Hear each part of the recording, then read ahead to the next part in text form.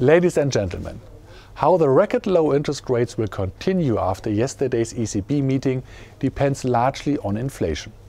If core inflation, that means inflation without the volatile energy and food prices, rapidly approaches the 2% mark, the ECB should also raise its key interest rates more rapidly. There are indeed first signs that wages in the euro area have risen somewhat more strongly.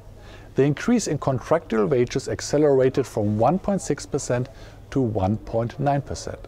After all, the unemployment rate in the euro area has fallen significantly in recent years and is now below the long-term average.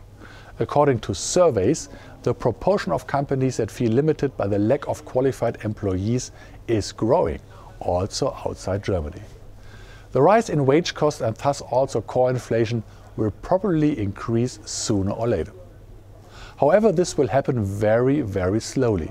Even in the fully employed USA, wage growth and core inflation have hardly accelerated. Finally, the globalization of the past has exposed workers to strong competition from abroad. In addition, digitalization is increasingly plowing up the world of work and unsettling employees. All in all, core inflation in the Eurozone should rise from 1.0 to only 1.3% next year and thus fall short of the ECB's expectations.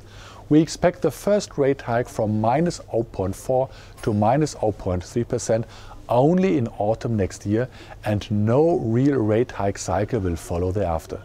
Thank you very much for your attention.